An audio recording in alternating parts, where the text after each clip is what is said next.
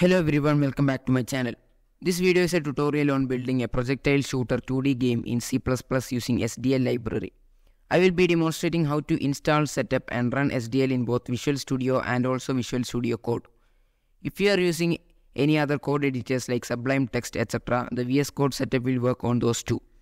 We will be using object-oriented programming for this tutorial. So let's start the video with the final demo of the game that we are going to build. So this is going to be the final demo of the app. There is a home screen and there is a text saying click to play, and the score is also shown. When we click on the left mouse button, the game starts and we have enemies coming. And when we click on the left mouse button, we can shoot projectiles, and there is a particle effect when the projectile hits the enemy and also whenever the projectile is created. Now when the enemy and the player collides, the game overs and there is a score is shown in here. So this is going to be the game that we are going to build. Because we are using SDL, we need to first install it. So go into the browser and search for SDL. Go into the Simple Direct Media Layer website, which is the SDL's website. Now go into the releases section in the download section. Because I am going to demonstrate in both Visual Studio Code and also Visual Studio, I will download this minjw.tar.js, which is for the Visual Studio Code, and this vc.zip for the Visual Studio. So whichever software you are using, you can download that one only. Now go into the location where everything is downloaded and we will extract both of them. Okay, now everything is extracted and I will delete the zip files. Now we have two of these. Now I will go into the minjw folder. And then I'm using 64-bit computer, so I will use this 86_64. If you are using a 32-bit, you can use this one. I will go into this, and we need this SDL2.dll. Copy that and paste in here for now. And then we want this include folder and also this lib folder.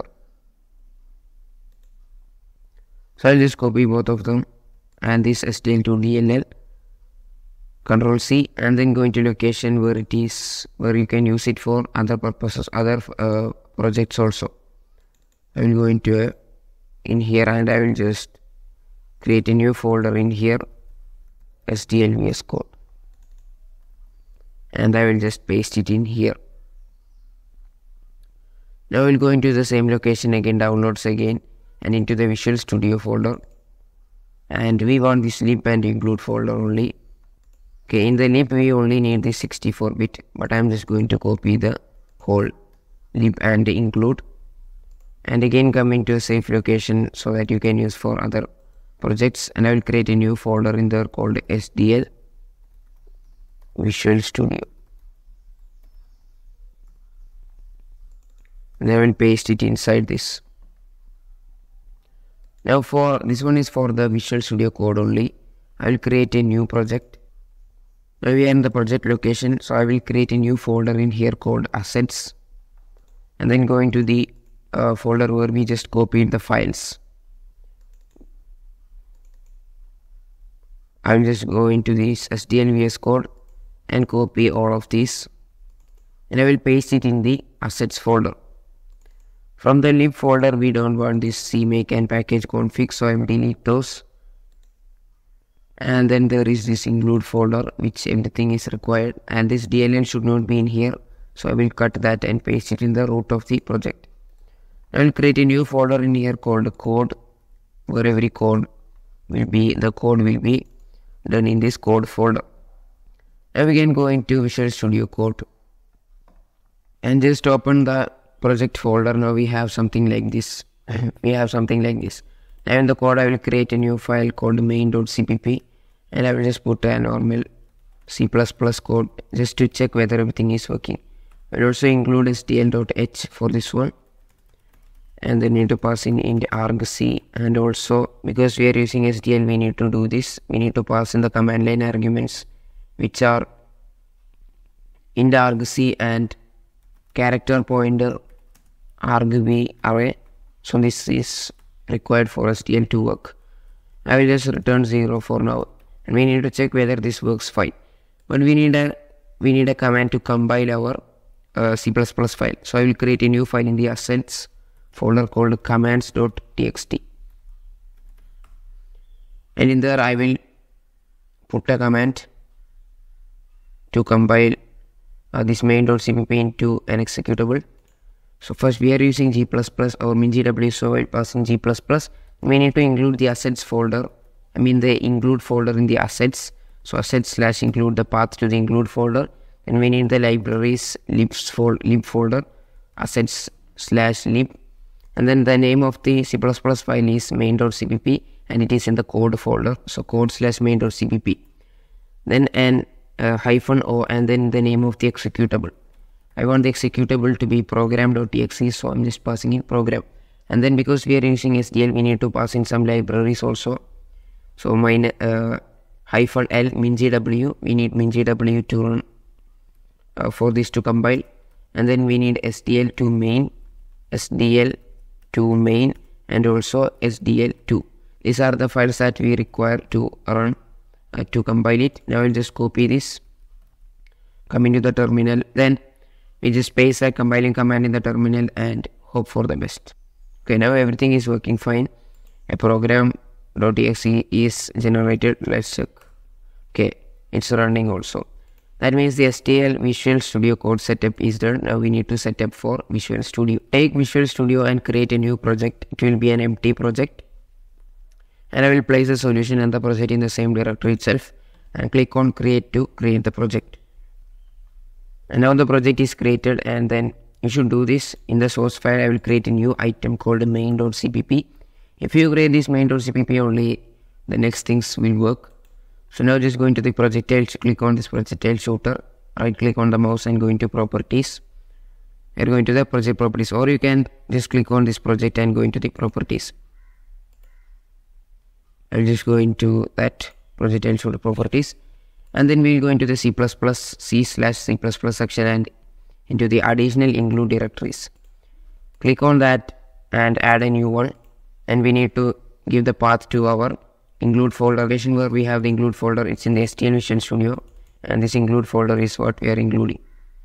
Now we have included that. Now go into the linker section, and then there is this additional library directories. Just copy that, create a new one, and again we will go into the same location, STL Visual Studio, and this time we will give the location of the lib. And because I'm using a 64-bit computer, I will copy this. If you are using 32, just copy this. Just select that. Now I'll select that folder, 64 folder, and select the folder. Now go into the input section of the linker, and in here we need to add some lib files as the dependencies. In the additional dependency, edit and add a new one. And we are going to put the sdl2.lib, and then we need the sdl2 main.lib. These two lib files are required for STL to run. Everything is working, and set up, and let's check if it works fine. I will include SDL2. You need to include it like this, because inside the include folder there is no such folder called SDL2. So we will include it like this, and then I will create the main function. We need to pass in int argc and also character pointer argv list array, and then I will just return 0 because it is an integer function. Now let's try whether it works fine. Just click on this button to run it, and now everything is working fine, which means the setup is done. Now that we have set up SDL, we will get into creating the window. For this project, I will be using object-oriented programming, and there will be a main game class in which we will have the game loop, and also we will create the window, everything in the game class. First, I will create a header file, and in the header files section, I will create game.h. Now we need to include SDL for this in this header file. So #include sdl.h. Now we will create a game class, and then a public and also private. In the public, there will be a constructor where we will create the window renderer and set up SDL. There will be a constructor, and there will be a run function in which we will have the main game loop, and also all the updating will be done in this run function. Then we have a cleanup function in which we will destroy the window and the renderer, and we will also quit SDL. That is for memory cleanup, just clearing the memory. Now the private will have some variables to store the window width, height. Then there will be window and also renderer. Normally we use integer type variable for the window width and height, but this time I will be using double. Double is actually decimal number with more precision than float, that is more decimal points than float. The reason why I am using double is because we will be using this window width for some calculations, and the calculations will be done on double because for more precision and better game. The window width will be 1200, you can set it to whatever you want. And then I will also create window height variable. And the value of the window height will be 680. Then there will be a window and a renderer. The reason why I am creating it as a private variable is because we will be using it in different functions. In this run function, we will be using it in the cleanup, and also in the game function, in the game constructor, we will be using it. So to use it in all the function, we are creating it as a private variable. And it's of the data type SDL_window pointer. And the name will be window. We need a renderer also, and it will be SDL_renderer pointer. And we will be using this renderer to draw everything onto the screen. To update everything will be done using the renderer. The window is just the window. Now we need to create a game.header, game.cpp. In the source files, I will add a new item, game.cpp. Now we need to include that game class, so we need to use the game class in here, then implement the game class in here, so we will import the game.header file, game.h. Now also I will be printing the errors if there is any, so I will include IOStream also. Now we need to create the game class. First there is a constructor and it doesn't have any data type, so just first we need to pass in the name of the class, 2 colons, and then the name. Constructor is also the game itself, and it takes in nothing, so we are leaving it empty. Now we need to initialize SDL. How to do that? We will be checking for errors also at the same time. If SDL init, this will initialize SDL, and we are going to initialize the video of SDL, video system. SDL init_video. And if it is successful, then it will return 0, and if it is not, it will not return 0. So we will check if it is not 0. If it is not 0, then the initializing has failed. So in that case, we will print out failed to initialize SDL. Okay, I am not ending the line because if this doesn't work, the code will completely be terminated. So we need not end the line. Now we will create the window. As the window is a private variable that we just created, we can use it without the data type in here. And the function to create the window is SDL create window. And then we have some arguments to pass in. First one is the title. I'll just give it a title of projectile shooter. And the next one is the X and Y. Now, this one should not be limited to some area. The window can be in any position on the screen. So we can just set it to undefined. That means it can have any position on the screen. So SDL window pose undefined. That is, we are not defining a position for the X and also Y. That is, we are not defining a special position for the window. Then the next argument is the window width and the height, which will be the variables that we created, window width and window height. Okay, window width and window height. And then there is a variable called flags, and I'm setting it to 0. That means everything will be default. The default window will be created. Now we need to check for error. If window is not created, then we need to, if it fails to create the window, then we need to print out something. So if window doesn't exist, or if window is a null pointer, then we will print out failed to create window.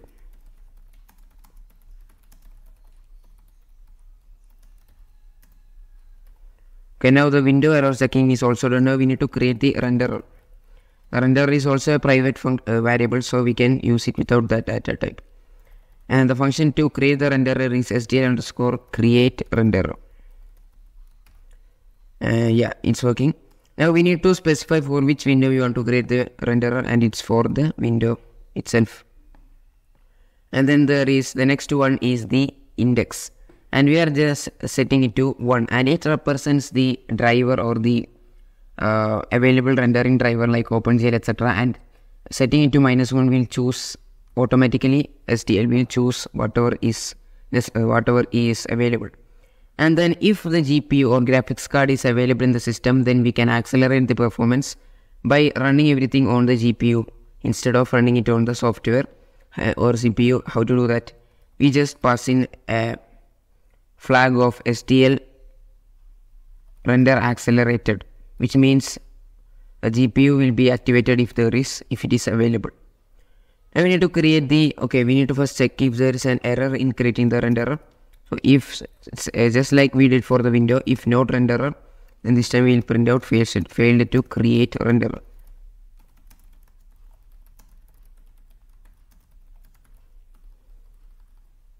Okay, now that is also done. Now we will create the run function. When we come here, it is of a void data type. It is void function, that is, it will not return anything. So first we will pass in the data type and then the name of the class. It is the game class, 2 colons, and then the name of the function, which is run. And this doesn't take in any parameters. Now we will create a variable called running, and we will create a while loop based on this variable. There will also be a variable of the type SDL event, which we will use for checking for every event, such as quit event, keyboard, mouse, everything event will be checked based using this variable. Now we need to create the main while loop, and while this loop is running, the game is running. So while running this variable, while running is true. As default, it is set it to true. If something happens, then we will set it to false. So while the running variable is true, only the code inside this loop will be executed. And then we need to check for the events. The function that we use is SDL poll event. This will check for every existing event and just takes action based on that. And we need to pass in the SDL event type variables reference. So this variable we are passing it. Now we are going to check if the event type is quit. That is, if we click on the quit button on the top right corner of the window, if we click on that, then we need to close the window. So we are going to check for that event. If event.type is equal to SDL_quit. That is, if we click on that quit button, then we will set running to false. And when running is set to false, then window will not be shown. So window will be closed. And then outside this event loop, I will draw a black background to the window. SDL set renderer draw color, and then to which renderer we want to set it to. We want to set it to the only renderer that we just created. And then there are 4 values, RGB and A, which is representing red, green, blue, and alpha. Alpha is for transparency or opacity. 0 means it will be 100% transparent. 255 is the highest value, which means it is 0% transparent. Now we are going to give it a black color. As default, it's black color itself, but I'm just going to give it. Now we need to clear the frame, clear the window for the next frame to render. How to do that? Just call the SDL render clear function, and then we need to pass in the renderer. And then we'll also present the latest frame on the window using SDL render present, and again we need to pass in the renderer. With this, our setup is done. Now we just need to create the cleanup function. The cleanup function is not necessary actually, but we are just doing it because it's a good practice. Again, the class is game, and then the name of the function is cleanup. First we will destroy the renderer using SDL destroy renderer function, and then the renderer that we want to destroy is the renderer that we created. Similarly, we want to destroy the window, and the window is window itself, and then we will just quit SDL using SDL_quit. With this, everything cleanup is also done. Now we just need to call it in the main function. Just come into the main.cpp, and we need to include, we need not include SDL in here because in the game.h we have already included it, so we need not include in the main.cpp. Now in here I will include the game.h because we are going to call that function, and inside this main function I will create an instance of the class game class. Because the constructor doesn't take in any argument, we need not put in a parenthesis in here. Now we will call the game.run function on the game and also the cleanup function. And with this, our window setup is done. Let's try to run it. How to run it? Just go into the debug section and start without debugging. It's because I'm full screen. There is no that run button is not available because I'm in full screen. Now after this, I'll be showing how to do it in the Visual Studio Code also. And now we have a window created with a projectile shooter as the title. and it's having a width of 1200 and height of 680.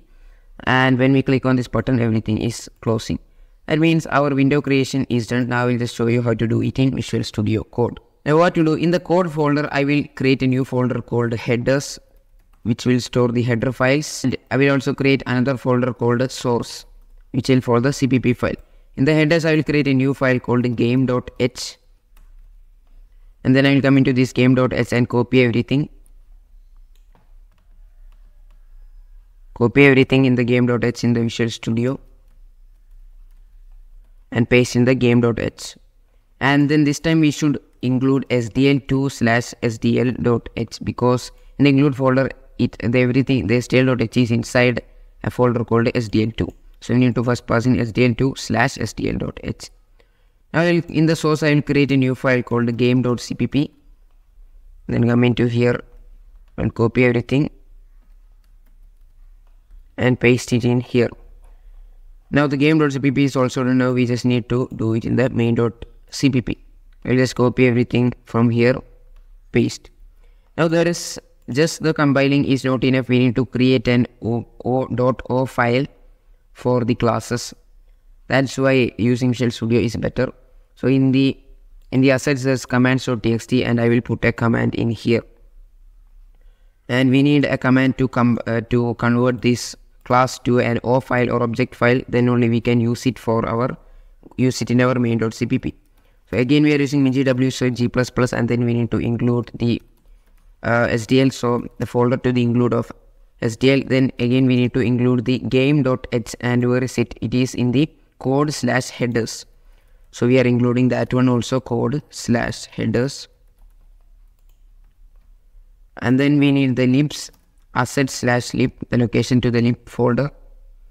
Then -c, because we are converting into an object. Then the path to the CPP file, which is code/classes, source. Let me check. Code/source/game.cpp, location to the CPP file. And then we need to just put in -o and then the name of the object file and where it should be located. So in the assets folder, I will create a new folder called o_files, or I'll just pass in obj. It will store the object file or o files, and then I will pass in the location to that one, which is the location where the object files will be stored. In the obj folder, I want it to be located in the obj folder, and then the name of the file, which is game.o.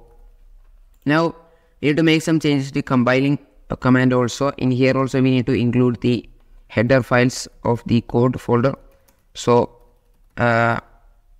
-i code/headers, this will include the header files. And then we also need to include the object files while compiling. How to do that? Just give the path to the object files, asset/obj/game.o, which is the name of the object file. Now just first copy this one to create the obj file, and then paste it in here.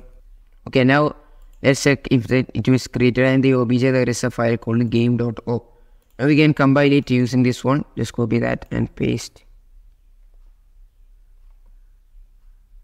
And that one is also working fine. Now we can just run the program, /program.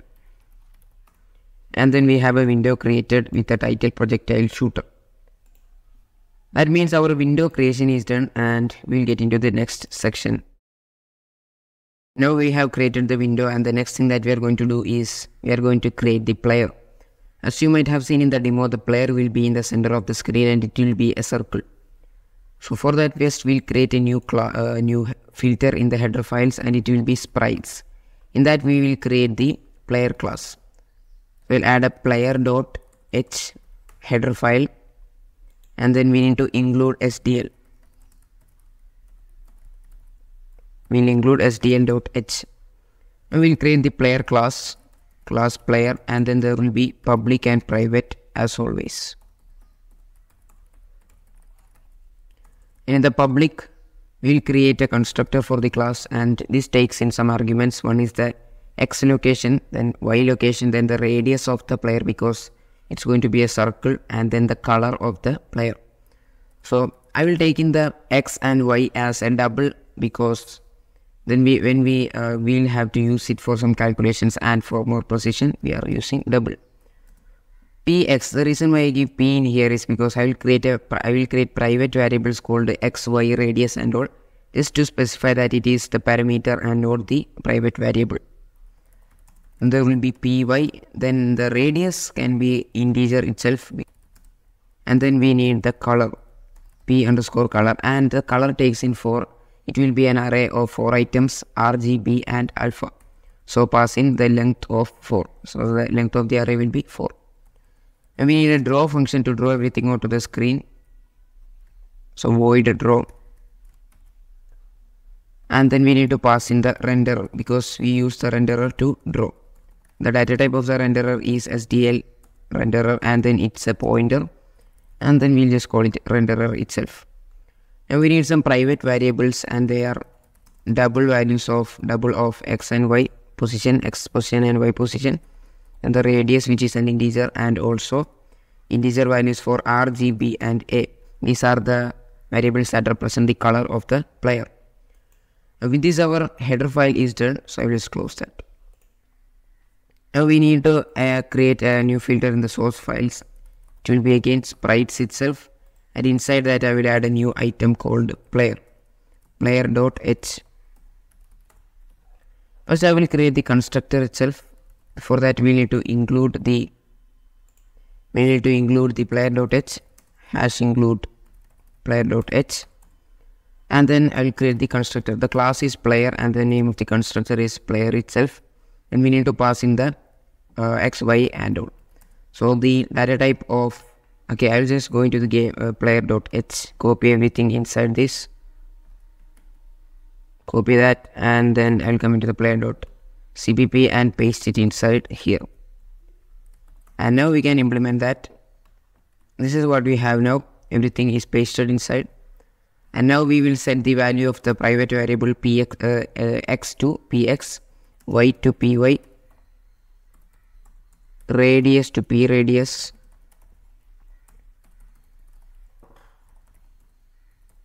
and then we have some values, variables R, G, B and A. We will access the elements of the p color array using index and then assign to the respective variables. R will be the first item of the color array, G will be the second one, B the third one, and then the fourth one is alpha, which is the third index number 3, which is the fourth element. Let's check what is the error. Identify color, because it should be p underscore color and not just color. Okay, now that error is also fixed. Now we need to create the draw function. We'll go down, and it's a void function. So void, the name of the class is player, function's name is draw, and we need to pass in SDL renderer. The type is SDL renderer pointer, and then the name is renderer. Now SDL doesn't provide any functions to draw a circle. We'll need to install third-party libraries, but we are not going to do that. We'll be drawing this using a logic. We'll be stacking many lines of different width on different rows, and it will make it look like a circle. The color will be this based on the color that we pass into the array R, G, B and A. So first, to set the color, we will call the SDL set render draw color function. And then the first argument is the renderer itself, which we pass into the function. And then we have R, G, B and A. So we'll just pass in the name of the variables itself. Now we need to draw the circle. How to do that? I will show you with an image. Different lines of different widths, and it will look like it's a circle. So first we need to create a loop to draw different lines of different width.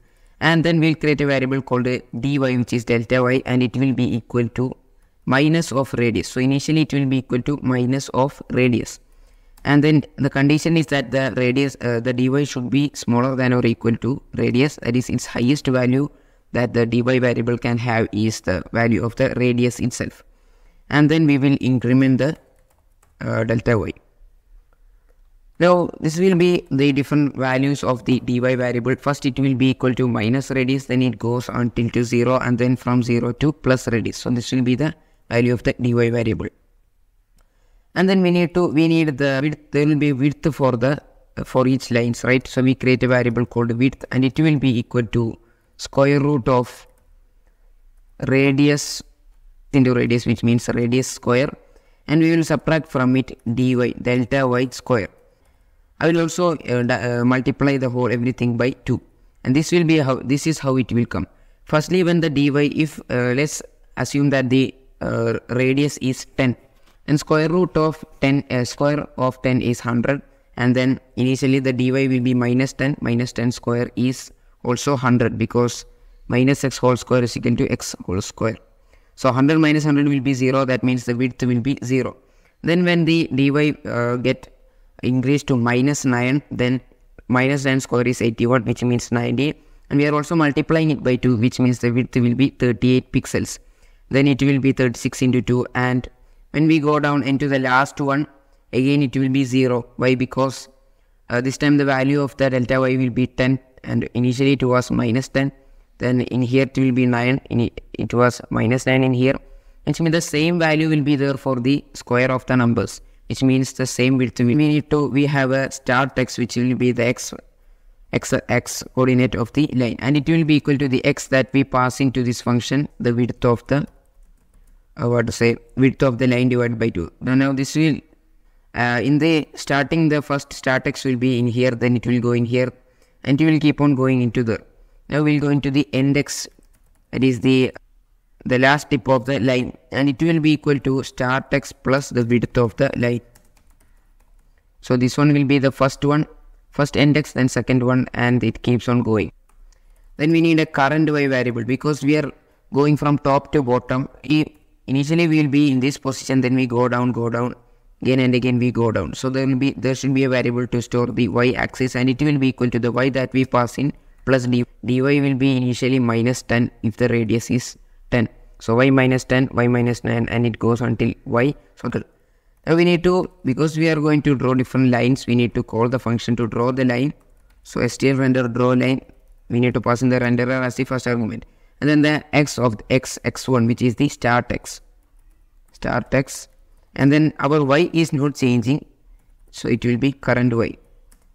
And then we have the x2, which is the end x, and then again y2, because the y axis is not changing for a single line, we will pass in current y itself. With this, the logic for the circle is also implemented. Now let's try to draw it. We'll go into the game.h and include the player class as include player.h, and then we'll go into the game.cpp into the run function, and inside that we'll create variables to store the player color. So into player color, it will be an array of 4 items. It will be equal to, I'm going to give it a white color for the player, so 255 for everything. That means it will be a white color.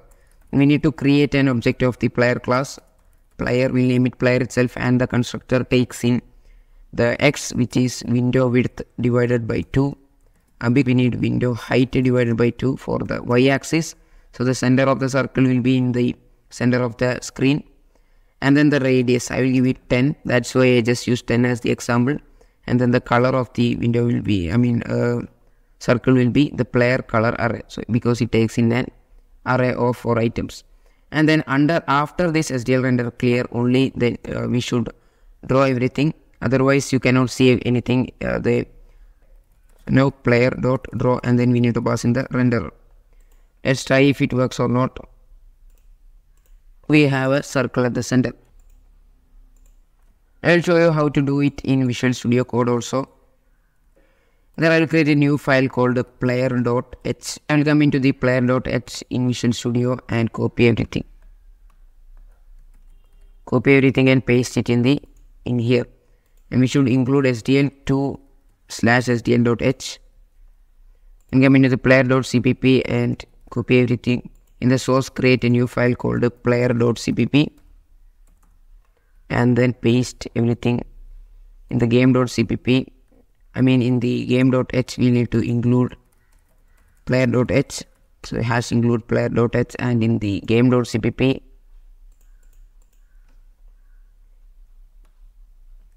I'll copy this. I'll just copy the whole run function and replace this one. Let's try. Now we need to create one more command for compiling the player class. So I'll just copy this one that we used to create the obj file for the game class and copy it in there.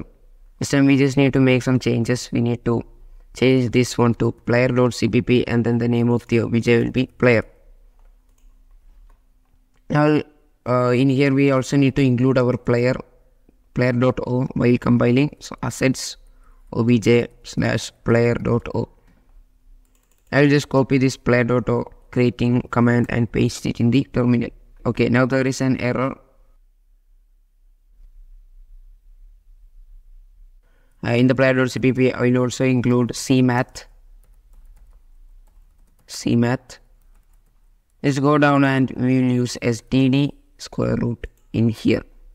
And now it is working fine. And then I will we have already updated the game.o file. Let's check if the player.o is created, and it is created. Now we need to compile it. So I'll just come into the commands.txt and copy this one, paste it in here and run. Let's try to run the program, and then we have a player in the center of the screen. Now that we created the player, we'll get into creating the projectile. So in the sprites, I will create a new item called projectile.h, new file called projectile.h, and I will go into the player.h and copy everything and paste in the projectile.h. And we need to make some changes to it. In here we need two more arguments for the velocity. So there will be velocity in the x and y direction, p underscore velocity x, and also p underscore velocity y, and both of them are of the type double velocity y. Now we need to create two more private variables for the velocity x and y, double velocity x and also velocity y. Now the variables also is created. Now as you have seen in the demo, the projectiles are moving, so we need an update function to move the projectile. So I'll create a void update function, and it doesn't need to take in any argument. Now I'll create a new file in the sprites of the source files called projectile.h. projectile.cpp. Now go into the player.cpp and copy everything and paste in the projectile.cpp. One thing I forgot to make change in the projectile.h is that the class should not be player, but you should change it to projectile. Also the constructor should be projectile and not player. Okay, now that is also done. Now you go into the projectile.cpp, and instead of including the player.h, we need to include the projectile.h, and then the constructor is projectile and the class name is also projectile. Again we need to add the two more parameters for the velocity x and y, double p underscore velocity x and double p underscore velocity y. So both of them is also added. Now we will give the value to the private variables. Velocity x will be equal to the velocity that we pass in, which is p underscore velocity x, and then the velocity y will be the velocity that we pass in, p underscore velocity y. And that is also done. Now we need an update function. I also change this player to projectile because the class is the projectile. Now we need not change the logic for drawing the lines and all, because our projectile is also circle. Now we need the update function, void, and then the name of the class which is projectile, and then the name of the function which is update. Now we need to increment the position of the change the position of the projectile based on the velocity. So the x value, that is the x coordinate value, will be increased by the velocity x, and the y coordinate value will be increased by the velocity y. Okay, now the projectile class is also done. Now we will go into the game.h file and include the projectile in here. Include projectile.h. Now we'll go into the game.cpp, and then we need to write the logic for creating the projectile. We want the projectile to be created whenever we click on the screen with the left mouse. So whenever there is a left mouse button event, then new projectile should be created. And where should it be directed to? It should be directed to wherever we click on the screen. I will demonstrate how the logic works with an example. First, we need to create we need to check for an event which is the mouse button event. So if event.type is SDL mouse button down, that is if we click on the mouse button, and then we need to check which button we clicked on. We need to create a projectile only if we click on the left mouse button. So if event.button button is equal to, if event.button is SDL button left, which is the left mouse button. If we click on the left mouse button, then we need to create a projectile, and to create the projectile we need to give it a value for the velocity x and also velocity y. For now we will just give it some random value like and then we will be implementing the logic later. But we need an array or a vector to store all the projectiles. So we will create a vector, and to create a vector we need to include that.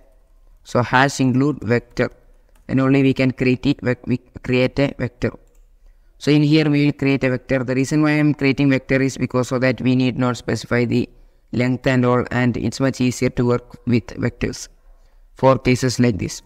Now how do we create that? Just call std vector, std colon vector, and then we need to pass in the data type, which is the projectile, because we are going to store in projectiles, and then the name of the vector is projectiles vector. And what should we do? We should increment to the projectiles vector. We should add to the projectile vectors new projectile when we click on the left mouse button. For now, I'll just give it a random value. How to add it to the projectiles array? We call projectiles.emplaceback. That means a new projectile will be added to the end of the projectiles array. And then the first argument is the x coordinate, and as default it will be, as we want the projectile to be coming out from the player, the x will be for a window width by 2, which is the position of the player also. And the y will be window height by 2.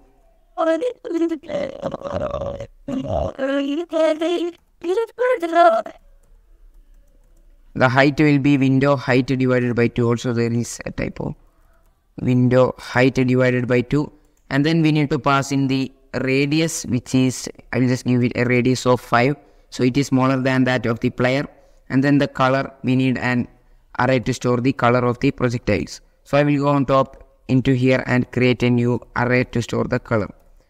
And the projectile color array will also be of 4 items, and then I want to give it a color of red itself. And you might be wondering why I am creating a new array when there is already an array with which stores white color. It's just for understanding properly. I am doing it like this. Then we pass in the projectile color into this.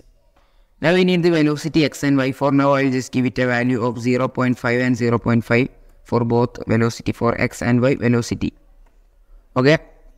Now we need to draw the projectiles. So how to do that? As we are storing the projectiles in a vector, we should loop through it and then draw every one of them. So I'll just come under this player.draw and I will loop through the projectiles array. Now for auto and then an and sign, that is we are looping through. We are not specifying the data type. That is auto means it will automatically C++ will automatically understand which data type we are using. Or we can use something like this also. Then just pass in the data type projectile, and then how we will access that. We'll access it like projectile. Each one of them will be projectile, and then which array we are looping through or vector we are looping through. It is the projectiles vector. So we pass in something like this, and then we need to call the draw function on each projectile.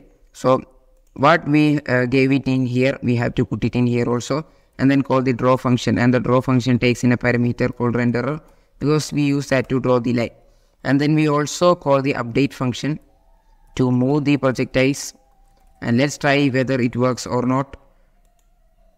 Now we have something like this. Let me try to click on the screen, and when I click, a new projectile is created and it is moving in a direction based on the velocity that we gave. And let me try to change the velocity into minus value. I'll come in here and change this velocity x to a minus. minus 0.5, and then the direction will also be changed. It will be towards the left side. Click on the screen, it is going to the left side. Concentrate on the mouse point. If I click on here, then the projectile should be directed towards this one. So it should go like this, from here to like this. And then if I click on here, it should go like from here to here. Then if I click on here, it should be like from here to here. So we are going to implement that logic, and we will be using a bit of trigonometry for this. Because it is based on where we click on the screen, we need to get the position where we click on the screen, the x and y coordinate of where we click on the screen. And it is easy to get. We create a variable called mouse x, and it will be event.button.x. This will give us the x position on where we click on the screen, and then we'll create a mouse y variable, and it will be event.button.y, which is the y coordinate of the position where we click on the screen. Now I will show you an image. Now if this is the player location and this is the location where we click on the screen, we need to get the angle between, okay, we split both of them into two components, x and y components. So we get this one will be the x value and this one will be the y value. Based on that, we need to get an angle between these, then only we can get the velocity. So how to do that? We use a tan 2, which is a trigonometric function. It is like the inverse of tan. It is based on the y and x, or based on the opposite side and the adjacent side, we get the angle between them. So in here, to use the maths function, we need to import cmath. So hash includes cmath, and we come here and create a variable called a double angle radians. So the cmath functions, that is the a tan, the trigonometric functions, return the angles in radian and not in degree, because it's the SI unit. So we need to take care of that. I mean, we need not take care of that because everything is ready to take in the radian as the angle. Now we need to pass in two arguments, which is the double of y and x, double type variable of y and x. Now that's why I gave the window height and all as double variables. First we need to pass in the mouse y minus window height by 2. That is the y, and then the x will be mouse x minus window width by 2. And because this is the player's y location and this is the player's x location. Based on that, we pass in the value. Now, if this is the screen and this one is the location of the player, which is equal to the x, in the x it is equal to window width divided by 2, and in the y it is equal to window height divided by 2. And this a tan 2 will return this theta angle between these two. Now, what will be the velocity? Now the x velocity will be the cos of the radian divided angle divided by 2, and the y velocity will be the sine of the angle divided by 2. Now cos is adjacent by hypotenuse. That means this x value divided by hypotenuse, and the every whole of it is divided by 2. That will be the x velocity, and then the sine is opposite by hypotenuse, which is y divided by hypotenuse, and the whole divided by 2. That will be the velocity y. So we create variables to store the velocity x and y. Velocity x will be std cos. We are going to find the cos of the angle radians. So the cos of the angle radian, and the whole everything is divided by 2. This will give the velocity x, and then we have the velocity y also. And it will be equal to the sine of angle radians. Sine of angle radians and the whole divided by 2. So this is what we have for the velocity. Now we will pass in the velocity values into this function, into this employees pack, where we create a new projectile and add it to the projectiles array. So we pass in the velocity x for the velocity x and velocity y variable for the velocity y. Now let's try whether it works fine. And now wherever we click, the projectile is directed to that area, which means the projectile creation is also working fine. Now we have created the projectile also, we will get into creating the enemy. In the sprites filter of the header files, I will add a new item called enemy.h. Now we will go into the projectile.h and copy everything and paste it in the enemy.h. Now change the projectile into enemy, all the projectile into enemy.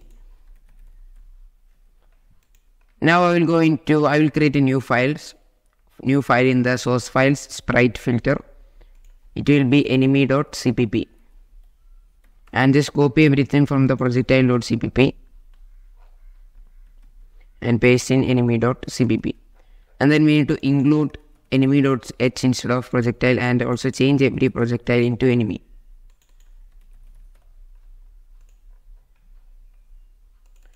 For the draw function also the class is enemy, and for the update also.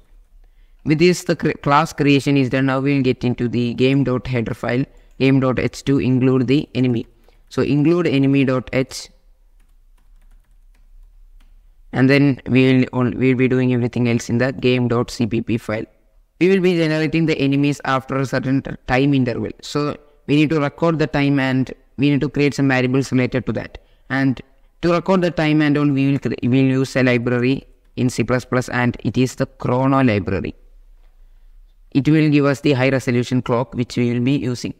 Now we will go into the run function to store the enemies in a vector of enemy data type, and also there should be a color for the enemy. Later we will be changing it to a random color, but now we will just give it a static color. So it will be an integer enemy color.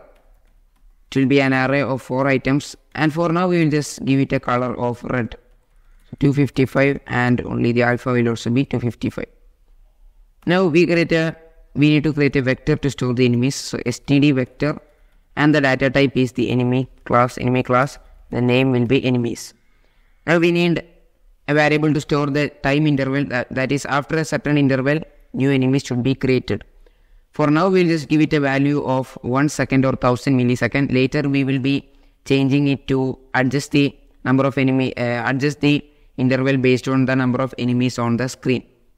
So it will be an integer variable, and the name will be enemy generation interval. For now we will just set it to 1000, which is 1000 millisecond. Now we will get a variable called last generation time, and I'm giving it a data type of auto. It's not actually a data type. What this specifies is that C++ will choose the data type, because the chrono library gives us a little bit longer data type, which is, I think it's better to give auto. And then we use chrono library using std chrono, and we want to use the high resolution clock to record the time, and we want to record the time at the specific moment, so we call the now on it. With this we get the time at that specific moment, that is it will store the time at which the last enemy was created. Now we will go inside the run function, and we will check for the current time. So I will just come in here and auto current time. This will record the time at the current moment when this line of code is executed. Again it will be the same thing itself, std chrono high resolution clock now. This will give the time at that specific moment. And then we want an elapsed time variable, that is the time passed between the current time and this last generation time. And if it is greater than the enemy generation interval then only we will be creating an enemy. So elapsed time, and it will be the time difference between the two. So we use std chrono again, and duration class is the function that we use to check the time interval. And then we want it to be returning in millisecond, so we pass in std chrono millisecond. And we want to check the time interval between the current time and the last generation time. So inside parenthesis we will pass current time minus last generation time. And then we will check the count between it, which returns the time interval between the current time and the last generation time. Now we want to check if it is greater than the enemy generation interval. That is, if it is greater than 1 second, then we will generate greater than or equal to 1 second, then we will generate the enemy. So we create an if statement and check for if elapsed time is greater than or equal to the enemy generation interval. If it is greater than or equal to the enemy generation interval only, we will create the enemy. So I'll just create a variable called enemy x, and it will be a double because we want it to be high precision while the movement and all. So for now I'll just give it a value of 10, and I will create another one which is enemy y. It will also, I'll just give it a static value of 10 for now.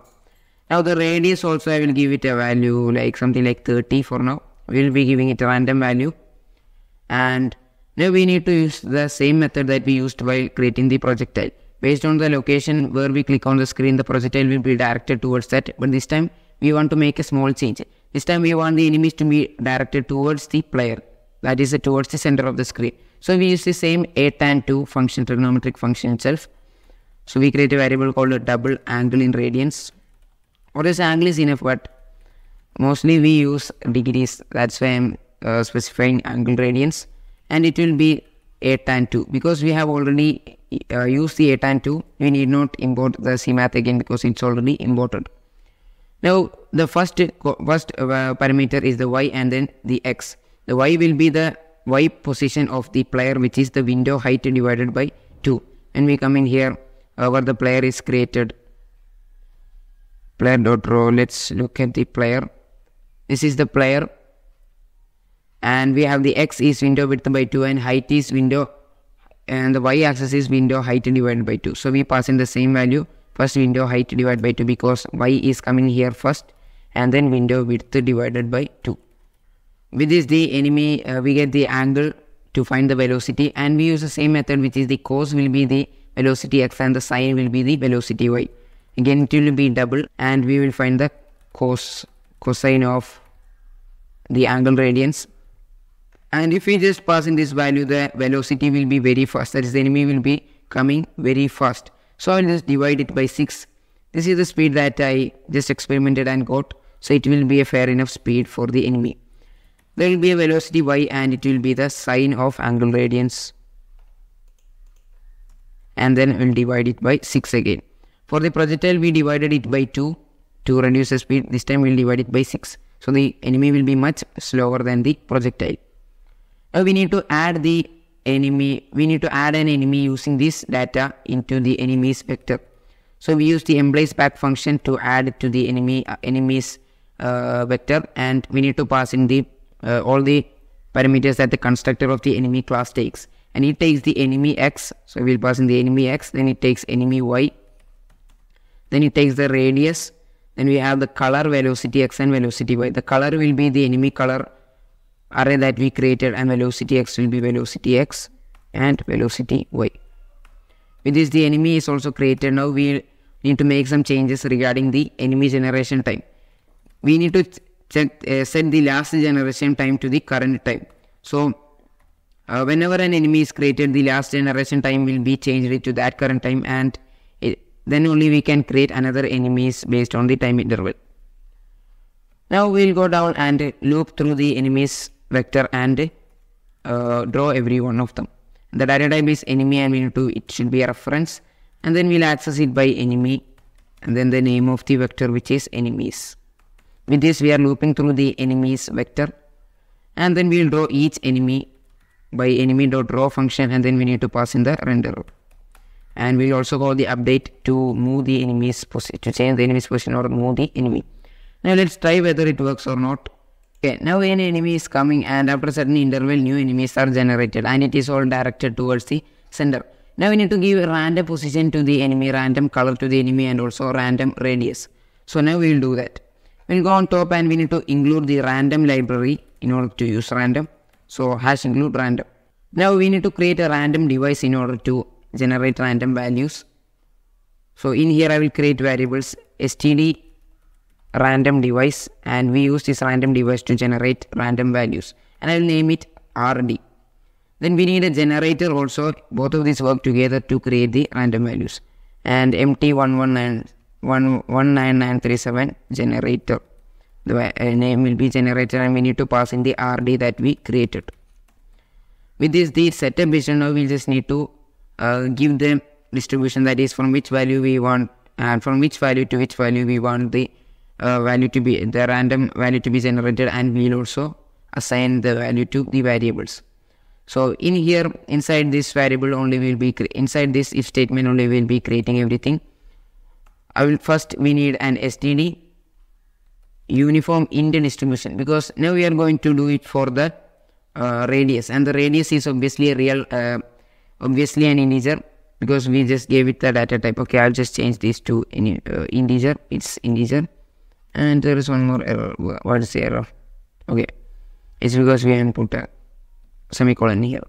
We are using uniform int distribution. That means only integer value will be generated, and then the data type is integer. Then we will just name the distribution enemy radius distribution,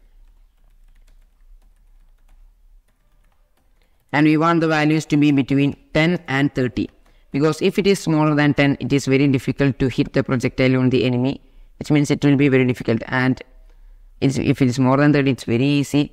So it is a practical value 10 to 30. And then we will set the radius variable to the random value, and it will be enemy radius distribution, and we need to pass in the generator. This will generate a random value between 10 and 30, and then we doesn't need this variable anymore. Now let's try if the random is working fine. Now we can see that the enemies are coming with different sizes. That means that the random is working fine. Now we need to give random position and all. So in here we will create new distribution. It will be the random y distribution, and it can be any value from 0 to the height of the screen, and then random x can be any value from 0 to the width of the screen. In here I will create again an std uniform int distribution, because the position can be integer itself, random integer, and it will be the y distribution, y position distribution, and it can be any value from 0 to 680, because it's the window height. So I'll just pass in the window height variable itself. So it can be any value from 0 to window height. Then we need to assign it to the variable enemy y is equal to, we are using the enemy, okay, it's the y distribution, and then we need to pass in the generator. I'll just copy these two lines for the x also, and change this y distribution to x distribution, and in here also I will change it to x distribution. Variable's name will be enemy x, and then this one, the limit will be from 0 to window width. With that, the enemy x and y is also done. Now it's okay, we will just remove these two variables. Window height divided by 2 minus enemy y, then only the enemy will be directed towards the player, and the window width divided minus enemy x. Now let's try. Now we can see that all the enemies are directed towards the player itself, but there is a problem. The projectile is created inside this one, so we only want it to be generated outside the canvas that we can see. So we'll just implement that using an if statement. Here I'll just change this enemy y name into random y, and then this enemy x to a random x.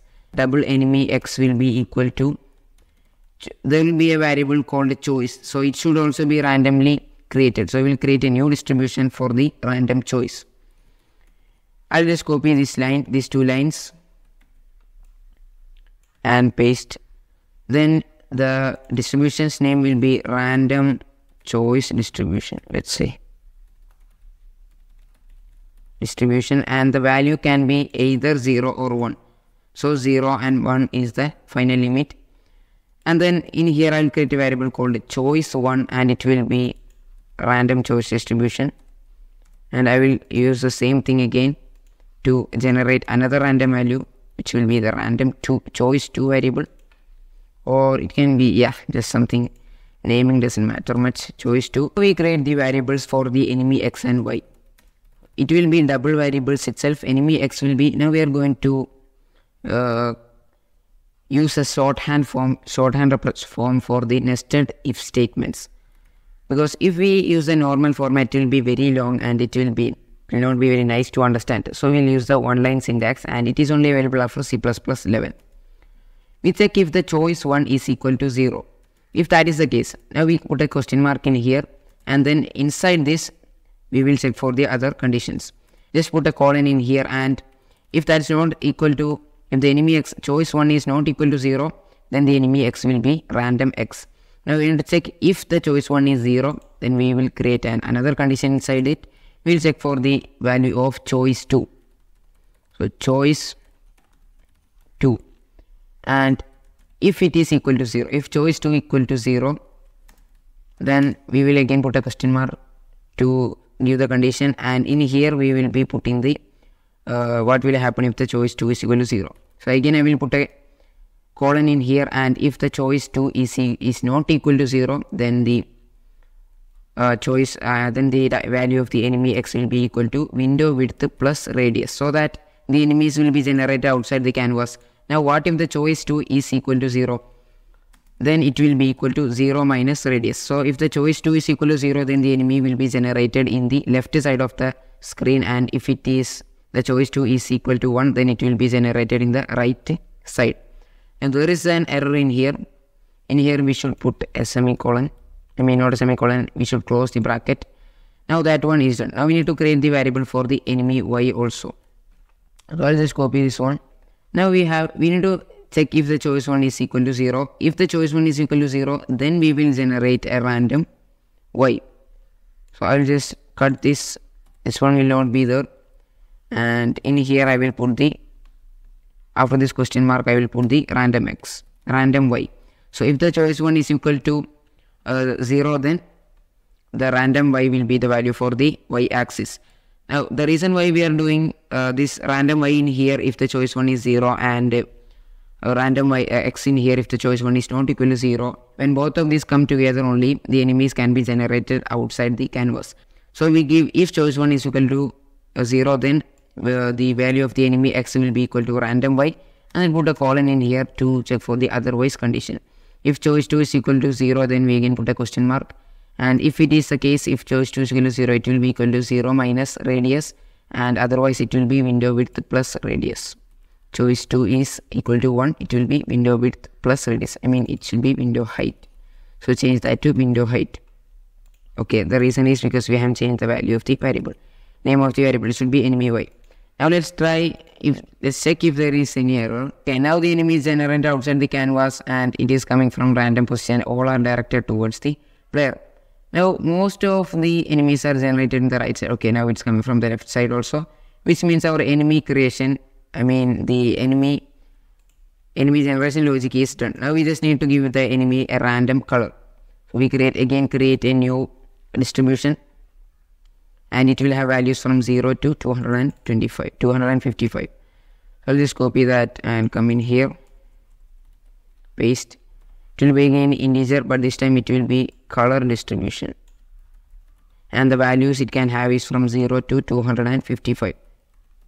And then we need to generate it 3 times for the R, G and B.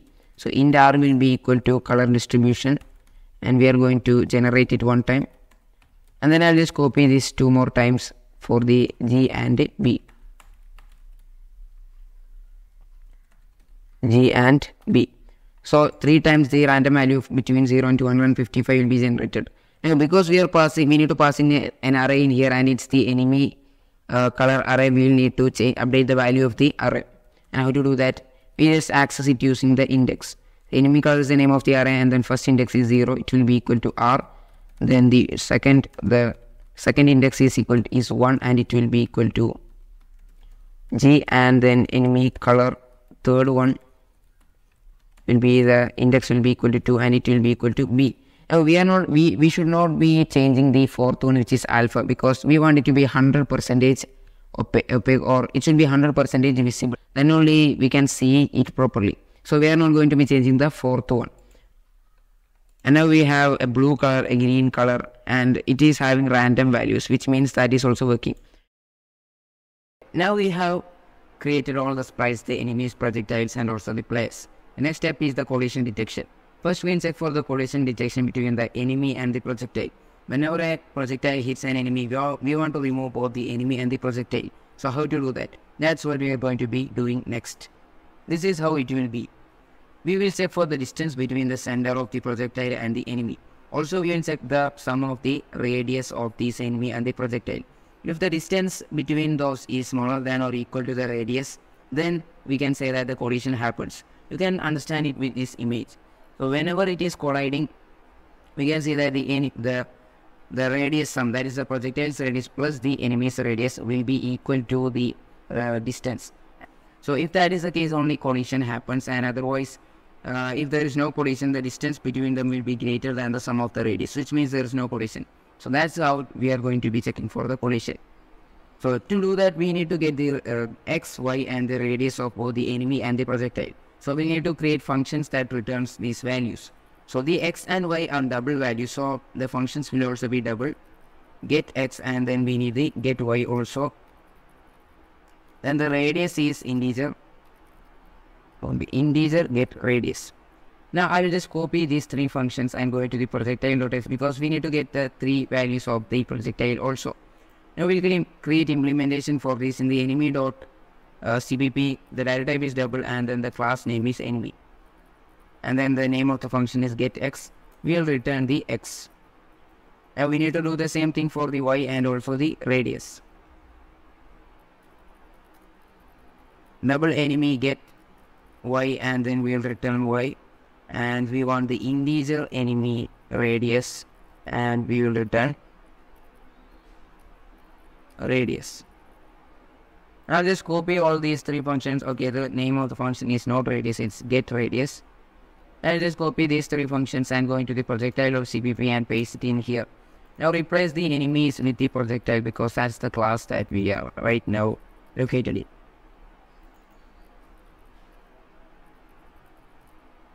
Now that is also done, we will get into the enemy.cpp, game.cpp, and now we are going to be doing everything in this file. So it will be done in the run function and I will go under this enemy generation logic. Under that I will just go and create a for loop.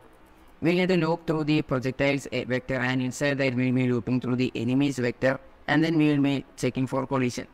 When they collide we need to remove those projectiles and the enemies. So we need to keep track of the index also. So we will not be using this traditional approach like this. We will be making a small change. Again we will use the same for and then we are going to specify auto, which means the data type will be chosen by C++.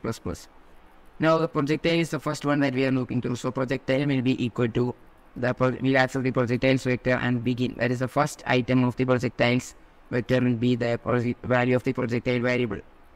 And then there is one more condition. It should not be equal to the last value, which is projectiles.end. Now you might be wondering what this is. This is just another way of looping through it, but the index will also be tracked so that whenever specific enemy collide with a specific projectile, we can remove both of those. We can access both of those specifically and remove that. With this method, we cannot do that. So we will be using this one. Now inside this, I will create another for loop and with the same method itself. This time we will just change the projectile into enemies and the vector that we will be looping through is the enemies vector. So the enemy will not be equal to the enemies don't begin as default, and then enemy will not be equal to enemies.end. Now we have loop through the enemies vector also. Now what we'll do is we'll check the distance between the projectile and the enemy. And it will be squared because that's how we check the distance using distance formula. x1 minus x2 whole square plus y2 minus y1 whole square, and the whole root of that gives the distance between x and y. I mean the particle 1 and particle 2. We'll be using the same method, but instead of finding the square root of this, we'll just keep with the square itself. We will be taking the square of the sum of the radius.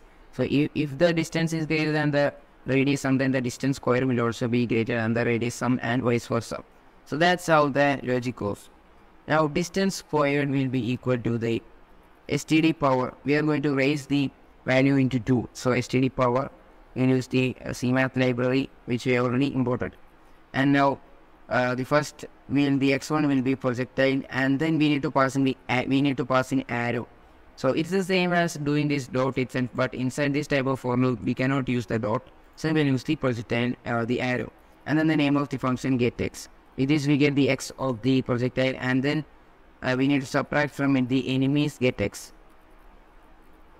Now even if you pass in this enemy.getX first and then the projectile, the same value will be returned, because as we are raising the number to 2, or as we are finding the square means it will always be positive. So a real number square will also always be positive. If it's the negative value of that specific real number also, it will give the same value, because negative into negative is positive and positive into positive is also positive.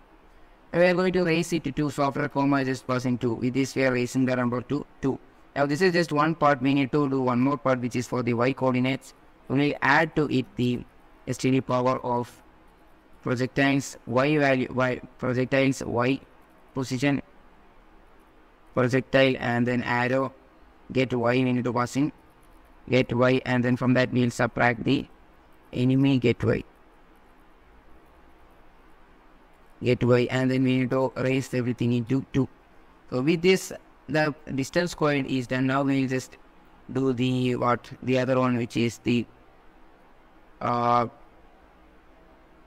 radius sum square. So double radius sum squared. Actually, it can be an integer, but we're just passing into okay, we're just passing it as, we'll just take the integer itself. Integer radius sum squared, and it will be equal to the sum of the radius whole raised to 2. Again, STD power, because we need to raise it to 2, and we need to add the projectile's radius and the enemy's radius. So we call the projectile get radius plus the enemy get radius, and then we raise everything to 2. After a comma, just put 2. With this, the radius sum squared is also done. Now we need to check if the collision happens. The collision happens only if the distance squared is smaller than or equal to the radius sum squared. So if statement will create distance squared is smaller than or equal to radius sum squared, then the collision have happened and we need to remove the enemies. So what we'll do, we'll just create a variable inside here called projectile removed, and it will be a boolean variable. It will be either true or false, so boolean, and then as default it will be set to false, and when the collision happens it will be set to true. Now what we'll do is, I'll just cut this and put it in here outside this one, because we'll be accessing it outside this for loop. Cut it and paste just below the for loop of the projectile.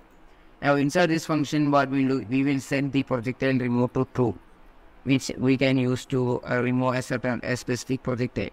The term remove will be equal to true. Now the enemy will also be removed. So how to do that? Just access the enemy variable, and it will be equal to the vector enemies vector dot erase. So we are erasing that specific enemy from the array, the vector. So you will have to assign it to a variable, otherwise it will not work. There will be an error. Now we also need to we just set the variable projectile remove to true. Now what we need to do, if the projectile remove is true, the projectile remove is true, then we need to remove the projectile, right? So one more thing that I forgot to do is, outside this if statement, if collision doesn't happen, then we need to increment the value of the enemy. So plus enemy, this will increase the value. The index will increase. It's like we do for normal for loop. We just specify an argument like I plus plus. Similarly, just plus enemy, and it will be doing only if we are not colliding with the projectile. Now outside this enemy for loop, I will just we need to create an if statement and check if the projectile removed is true. So if projectile removed, then we will remove that specific projectile. So projectile will be equal to, we'll access the projectile's vector, and then we will call the erase function to erase the specific projectile, and we need to pass in the projectile. With this, the projectile will also be removed. But what else? If the projectile doesn't collide, then we need to increment the projectile, obviously. So plus projectile. Now let's try it if this works or not.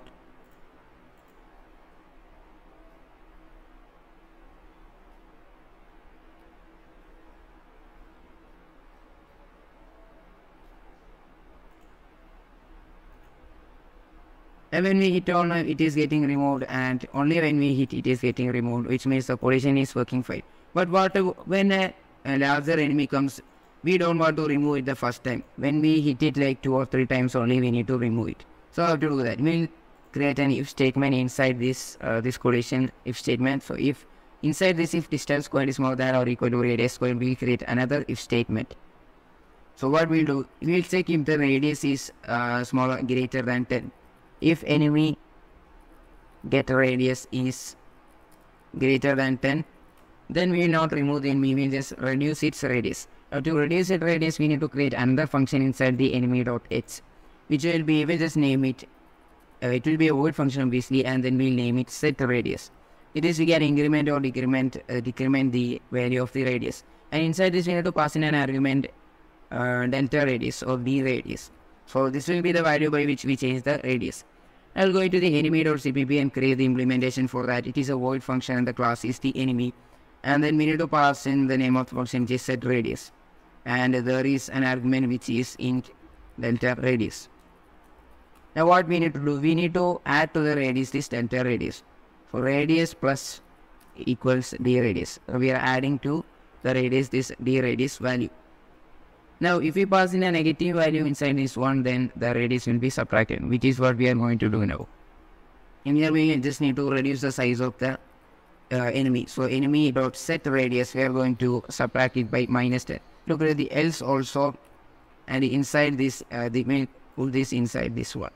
We'll only remove the enemy if the radius is smaller than 10. Also this projectile removed, okay, let it be there itself. Now a projectile will be removed even if the enemy is big or small. Now let's try, and I'll just show you what the problem with this method is.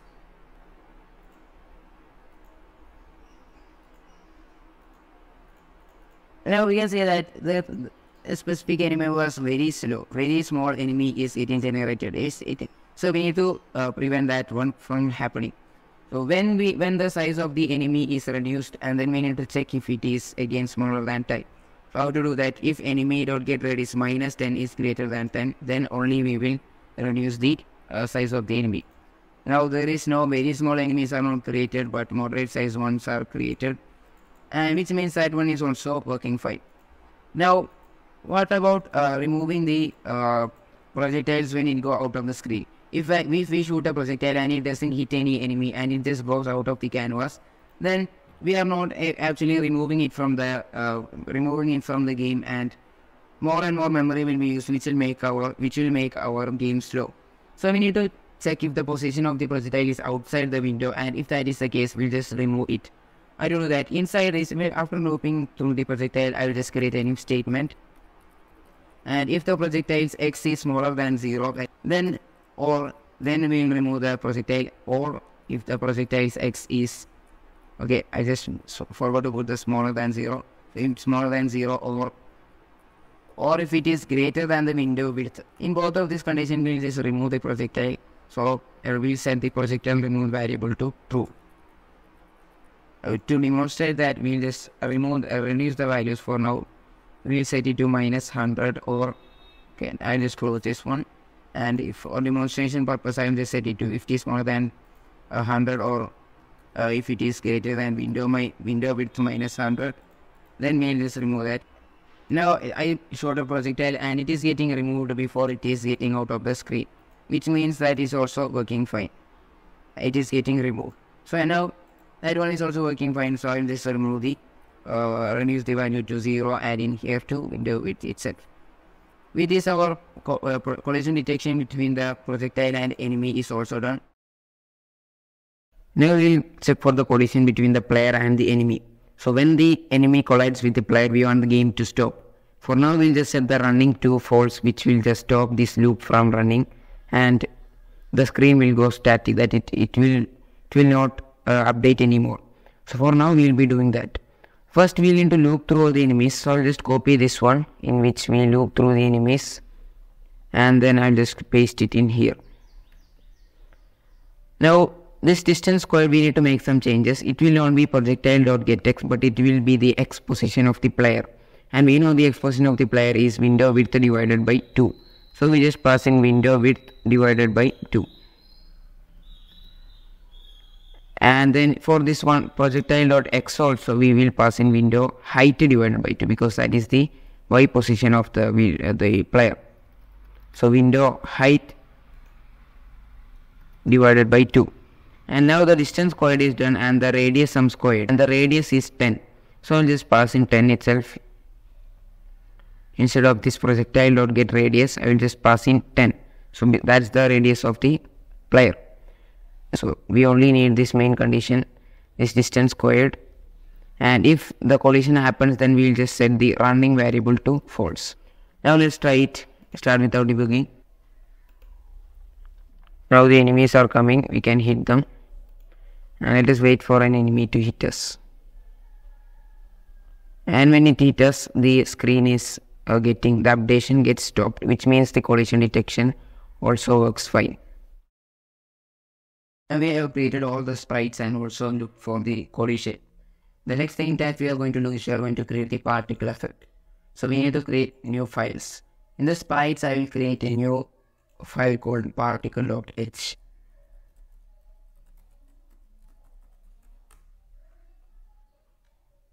And then I will go to enemy.h and copy everything and paste in the particle.h and just change every enemy into particle. And we only need this draw and update functions for now, and everything else will be the same. Now I will create a new file called particle.cpp in the source file sprites filter. And then I will again copy from enemy.cpp. Only until the update to draw and the constructor only we need to copy. Just copy those and paste in the particle.cpp. And then we again change the class name to particle itself. And then import particle.h instead of enemy.h. Now I will go into the game.h and we need to import it to use in the game.cpp. So in the game.h I will just include particle.h. Now go to game.cpp and we will create a new vector to store the particles. So in here I will create a vector, a std vector, and the data type is particle. And then the name of the vector will be particles. And we have created the vector. Now we need to generate the particles whenever an enemy hits a projectile and also when we just shoot the projectile from the player. First I will go into the location where we have implemented the projectile enemy collision, and it is inside here. Now if distance squared is more than or radius squared, that is the condition if the collision happens. I will just create a new variable called particle color, and it will be the color of the enemies in which the projectile hit. So to get that we need to first create 3 more functions for the enemy class. There will be the get R, get G and get B. So we need to get all those 3 values in order to get the color of the particle that we are going to create. So let's go into the enemy.h and create new functions, and each of them are integers. So everything will be the integer functions get R, get G and get B. Now we need to create the implementation for that. So I will go into the enemy.cpp and do that. Get R and then we will return R. And I'll just copy this 2 more times for the G and blue. Just change the functions and the variables name.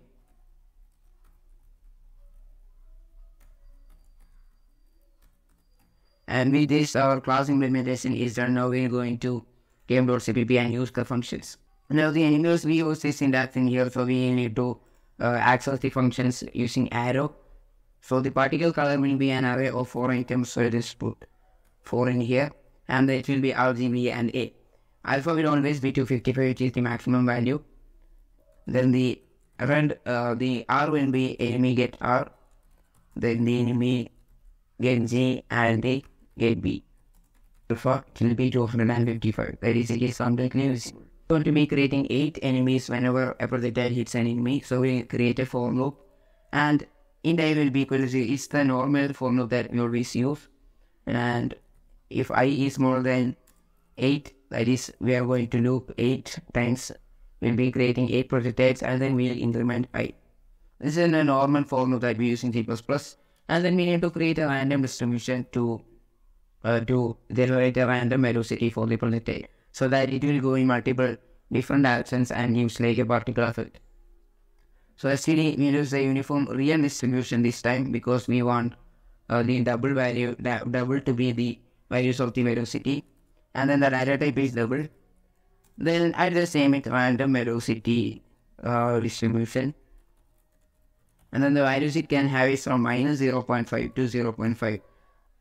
When I said this from -1 to 1, the particles was going too far, which was not giving a good effect. So I'm just setting to minus 0.5 to 0.5. Now we want to generate the random value 2 times for the velocity x and the velocity y. So random velocity x will be equal to, we are going to use the distribution, and then we are going to pass in the generator. That's how random value will be generated. I'll just copy this again for the y, random velocity y, and just change the name of the variable to random velocity y. With this, the random value will be generated. Now we need to embrace back into the particles vector. That's how we add the create new enemies and add. And then we will be looping to the vector and drawing everything. So particles is the name of the vector, and then we are adding to the last item. So embrace back, and then we need to just, as the data type of the vector is the particle itself, we just pass in the constructor parameters. So first one is the x. So the particle will be coming from the projectile. So projectile don't get x will be the x value. Projectile get x. It will be the x position of the projectile. And then the y will also be the y of the projectile itself. Projectile get y. And then we have the radius, color, and the velocity. So radius will be only 3. It will be small. And then the color will be the particle color itself. It is the color of the enemy. And then we have a velocity y and x. It will be random velocity x and random velocity y. Now we just added it to the vector. Now we need to loop through it and draw everything. So I'll just go down in here and just copy this enemy for loop and paste in here. Just change the data type to particle. And the name will be, we will access it using particle variable, and then the vector is particles. And just change this enemy to particle and this one also. And let's try and let's check what the result is right now when we hit, and there is a projectile, but it is not getting it is completely visible and it's not getting removed. We want the particles to be emitted when the projectile is shot by the player. Okay, I'll just copy this one. Just copy that, and the loop that we just selected to add to the particles vector. I'll just copy that and go into the location where we are creating the projectile. It's in this event function, so I'll just paste it inside here. And then we need to make a lot of changes. We want 16 projectiles at a time, and all of them should have the same velocity. And not the same velocity, it will be a factor of the velocity of the projectile. So that it's like, there will be like a tail effect for the projectile. That's what we are going to do. And the random velocity, we don't want this random velocity. I'll just remove all of these. You only need to loop through. And then the x will be the x of the player, which is window width divided by 2, because the projectile is coming from the player, right? So window width divided by 2. And then the x will be window height divided by 2. I mean the y will be window height divided by 2.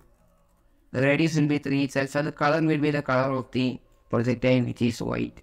So I'll just pass in the projectile color variable, the array. And then the random velocity x, it will not be random, it will be the velocity of the projectile, that is the velocity x. And then we need to divide it by I, which is the index. So for the first one, it will be velocity x divided by 0.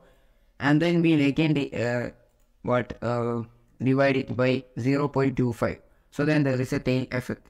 So when it will come like velocity x divided by I, and we are dividing everything by 0.25, which means velocity x divided by I into 0.25 will come. So for the first one, it will be 0, there will be a math error because we can dividing a number by 0. And then for the second one, there will be 1 into 0.25, velocity x into 4 will be the speed. So it will be going before the projectile goes, and then it will keep on increasing, and there will be like a tail effect.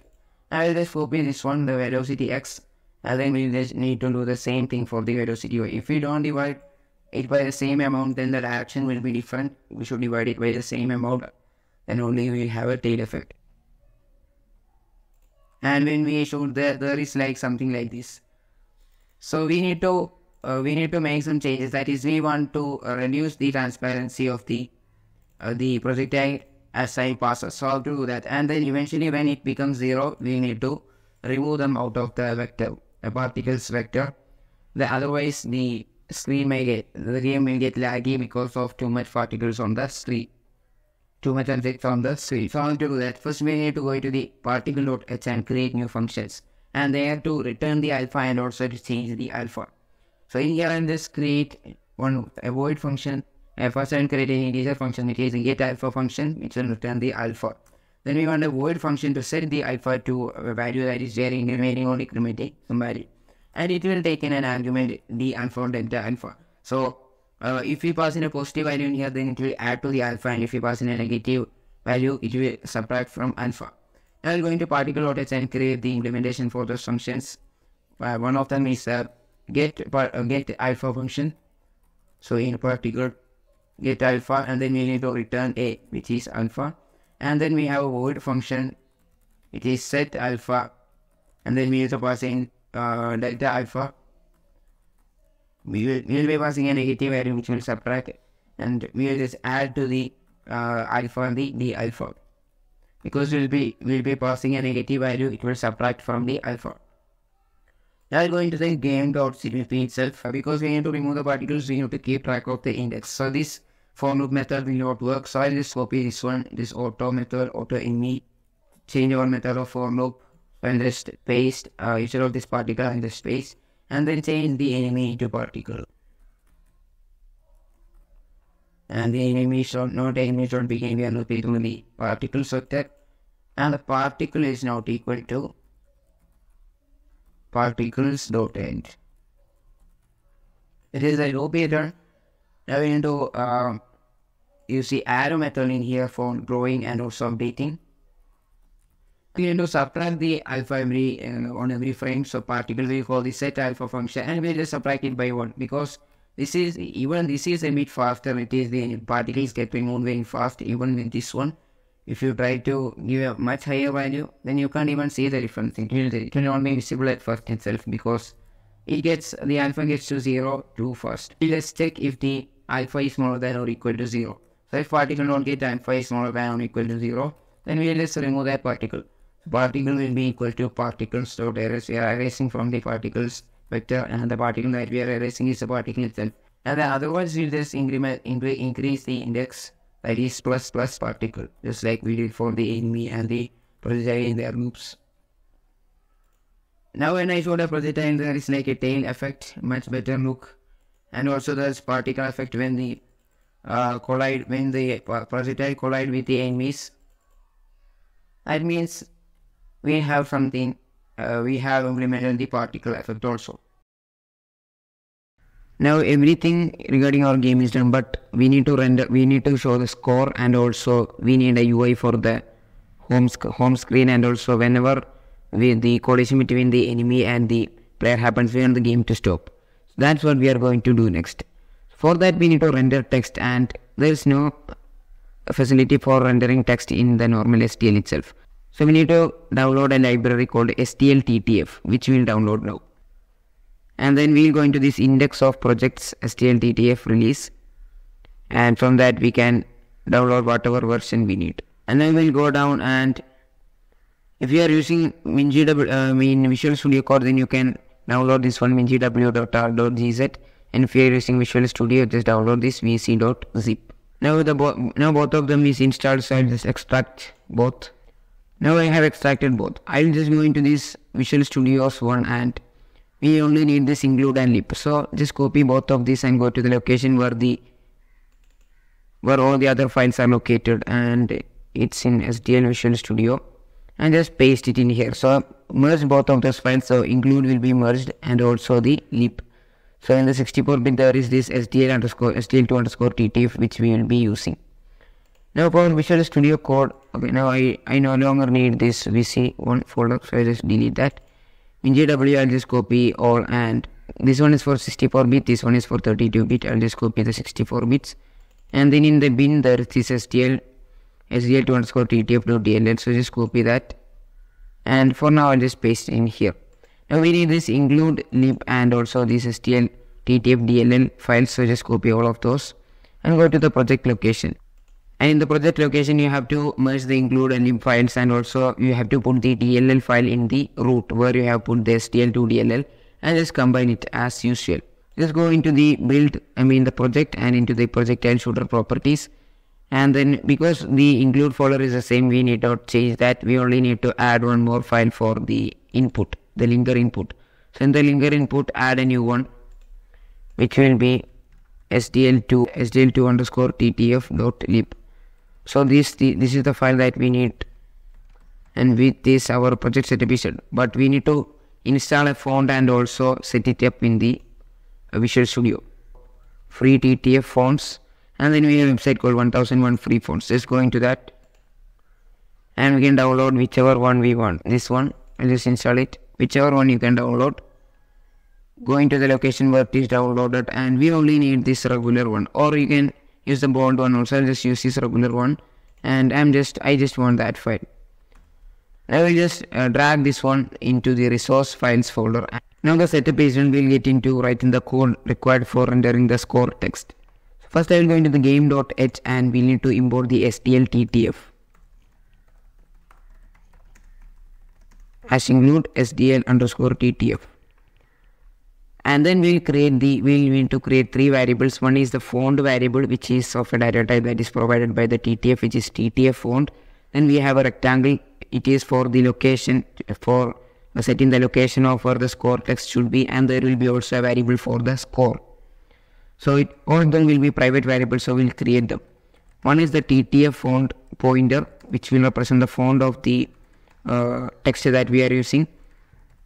And then for that we downloaded this Montserrat regular font, so we'll be setting that to that font, that variable. Then as we need the STL rect for the rectangle, which will be used for the location of the text, and we'll just name it score text dest, which is for the destination. Now there will be another variable which is the score, and it will be an integer. We just set it to 0, and we'll be increasing the score whenever the projectile hits on the enemy. Now we'll go into the main game constructor, and we need to initialize STL-TTF in here. So under this STL init, I will just create an if statement. So we are checking for the error also right now itself. So if TTF_init, if it's not equal to 0, that is if it failed, we'll just print out that it failed. We failed to initialize STL-TTF. Failed to initialize STL-TTF. And then okay, we need not end the line. Now the initialization is done, but we also need to open a font. So in here I'll just go down, and in here I will do that. We have already created a TTF font variable, and we'll set it to we are going to open a font using TTF open font function, and then we need to pass in the location of the font. And because we put it in the resource files, it will already the Visual Studio will look for that. So we just need to pass in the name of the file. The next argument is the size. So it is a point size so we'll just pass in 30. It's the size of the font. Now we will check for the error if not font, that is if font is not created, or if it doesn't exist, then we'll just print out failed to open font. Okay, now we have this. Now we'll go into the run function and into the main while loop. I'll just go down into the location where we check for the collision between the enemy and the projectile.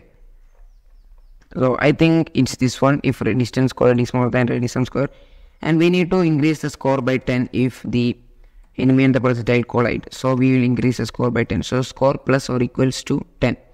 Now under this we'll create the text and all. So in here I'll just do that. We need to access the score text destination rectangle, and we'll set the x value to 10. So the x will be 10 pixels, the x position, then y will also be 10, and the width will be 200 pixels and height will be 50 pixels.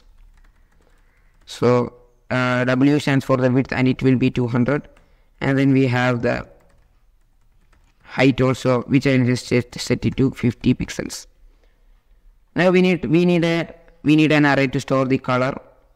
So SDL the variable, the data type, let's set it to SDL color, and then text color will be the name of the variable, and it will be an array of 3 items, R, G and B. Alpha is not needed, so I'll just set it to white color, so everything will be 255. Now we need the string to be rendered by the TTF2.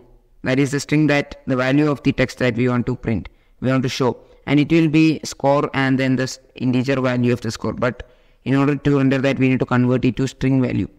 So the data type will be std string, and it will be, the name will be score text because we are going to render the score. And then I'll just first put a string in here, score, and then the value of the integer. So we will convert the integer to string, and then only we will be rendering it, then only we can do that. So we are going to use std to score function to string to convert it to, we use the toString function to convert the value to string, and then we need to pass in the score variable, which is an integer. To do that, we need to first include one more library, which is the string library.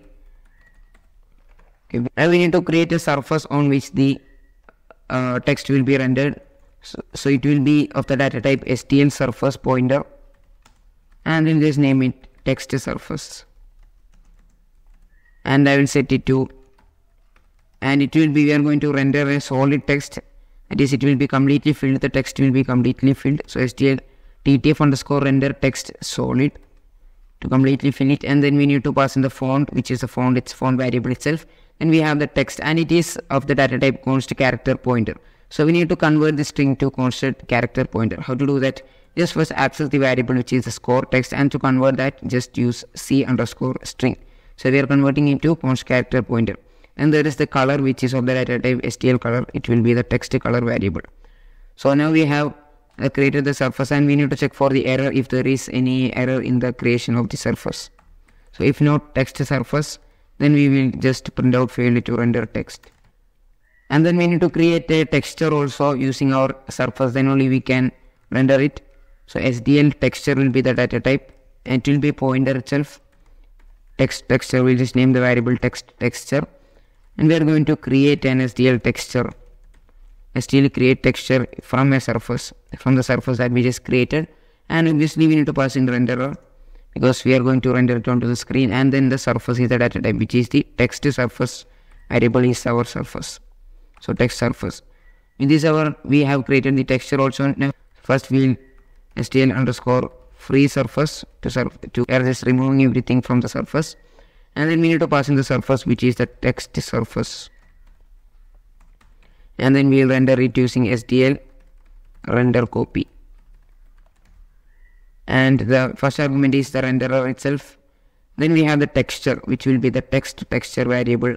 Then we have the STL rect which is the null, which will be null, and then this one is the one that we use for the destination. It is for the src rect. The next one is the destination rect, which is a pointer to our score text destination rect. So the rectangle that we use for the location and the attributes of the score. So it will be a reference, not a pointer. Reference. And now that one is done. Now I think the score will be rendered. Let's try it out. Okay. Now there is an error which is SDL2 underscore TTF.dll was not found. So we have to make a small change. We have to go into the file explorer, and we have a file called SDL2 underscore TTF in the lib folder which we downloaded. So we need to just copy that and go into our project location, and what we'll do is we'll go into the x64 into the debug folder, and in here we'll just need to paste the DLL file. Now with this I think it will be working. Let's try it out. But it is showing failed to render text. Okay, what we can do is we'll go into the location where we downloaded our font to. Just copy the font and go into the location of our project and just paste in the root of the project. Now let's try it out. Now we have the score in here. Let's try to hit 1, and when it hits, the score is getting increased, which means our score rendering is done. You can see the text, the value of the score increases whenever we hit. Now we have the score also set up. The next step is creating the UI. That is, there will be two states. One will be game over state and one will be the playing state. In the playing state only the updation of the game will happen. In the other one, that is the game over state, there will only be a home screen in which it will be shown click to play a game. So that's what we are going to be implementing next. So first we will go into the game.h and create a new boolean variable playing, and as default I'll just set it to true for now. So when this variable is set to true, then the game is playing, otherwise it is game over. Now I'll just go into the game.cpp and inside the event where we create the projectile.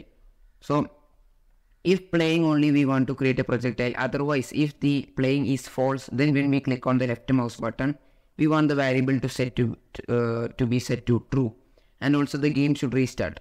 So how to do that?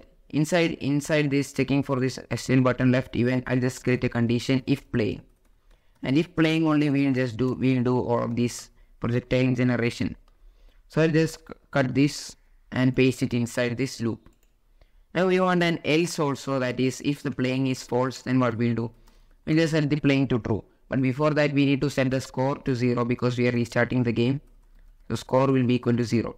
And then we want all the enemies and the projectiles should be removed off the screen. So how to do that? Just remove everything from the enemies and the projectiles vector, because we are drawing it by looping through the vector. So how to clear everything? Just call the clear function on the vectors. So the name of the vector will be enemies, and then we'll just call the clear function on it. And then we have the projectiles vector also, call the clear on it to remove every items of the vector. Now we need to set the playing variable to true. And the order is very important. You should only set this to true after both of these happen. Otherwise, if the enemy is colliding with the player, then when we click on the left mouse button again and again, the enemy will be again and again colliding with the player, which means the playing will not be permanently set to true. So that's why we are doing this playing is equal to true last. Now we want to draw the players and everything only if the playing is true. So we'll just put everything inside of this in the condition. So when we just go down and we have something like this, but this should be done even when the playing is false. This is to update the window. So to make everything together into one if statement, I'll just cut this or from this enemy generation everything outside of this, everything outside of this loop, Control X, and I'll just go down and paste it on top of this draw functions. And then we'll just put everything inside this if statement. So in here, just create a new condition if playing. Then only we need to draw everything. Draw all this. I'll just we'll just tab to, and we should go until this SDL render copy, until we are rendering the text. Just tab and put the closing bracket in here. Now let's check. Okay. Now let's check what the result is. Now the enemies are coming, we can hit them. Let's wait for the enemy to collide. And when it is colliding, nothing else happens. That's because we are setting the running variable to true. We haven't made any changes to set the playing variable to false. So we'll just go in here, and when the enemy and the player collides, we want the playing variable to be set to true, not the running variable. We'll just set the playing is equal to false. And I'll just run it again. Let's wait for the enemy to collide. And when the enemy is colliding, nothing is happening. It's because we haven't yet set the else statement, so we'll just do that now. As default, we'll set the boolean playing variable to false. And then when we click on the left mouse button, then it will be set to true. Let's try if that works. So nothing is shown on the screen, which means playing is false. Then when I click on the left mouse button, the game starts. Now we just need to create the else statement for this main game loop arrow. So else, that is, it is the else for the if playing condition.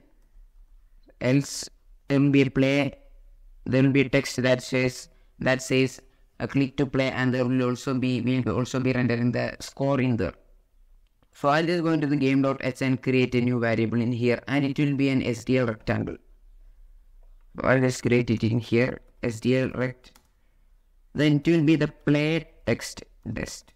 That is, it will be the button it will be the text that shows play. So I'm just naming it play test. Now we need to set its X, Y, width and height.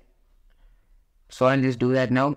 I'll just access that destination rectangle and set the X to window width divided by 2 minus 200. Because we will be setting the width to 400. If we subtract 200 from the window width by 2 only, it will be exactly in the center. And we want the Y also, play test.y, and it will be equal to window height divided by 2 plus 50, because I'm going to show the score on top of the play the play text. Now there will be a width which will be 400, as I already told. W, it will be 400 pixels. Then we want the height, which will be 100 pixels. Then I'll just create an SDL color variable, and it will be white color. And it will be equal to RGB to all the three, RG and B 255, which is white color. Then we want a string to store the text to be rendered. We are not going to create any variable for the separate variable because it's just going to be a string, and we are not going to combine any integers just like we did for the score and all. So I'll just create an SDL surface.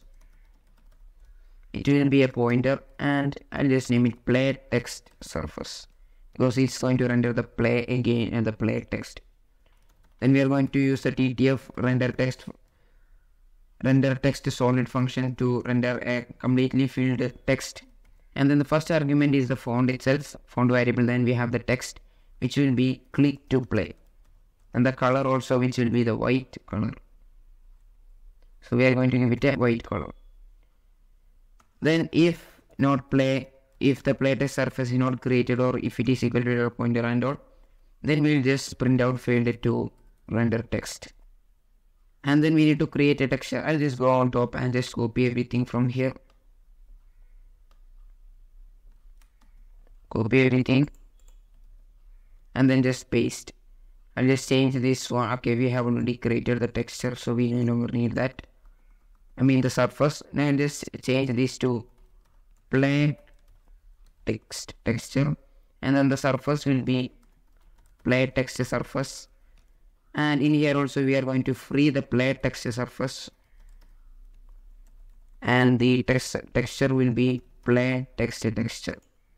And we also want those, okay, and then the rectangle will not be the score text, it will be the play text destination rectangle. I'll just copy this again for the other one, which will be, we are going to render the score also in a bigger with a bigger size. So I'll just copy everything related to the score text that we did earlier, and I'll just paste it in under this one in the if not playing condition. And then we need to change the location of the where it will be shown. It should be in the center of the screen. So the x will be equal to window width by 2 minus 100. So the width will be 200. That's why we are subtracting 100 from it to give it a look that it is in the center itself. The window height, the y will be window height by 2, the center of the screen, minus 50 pixels.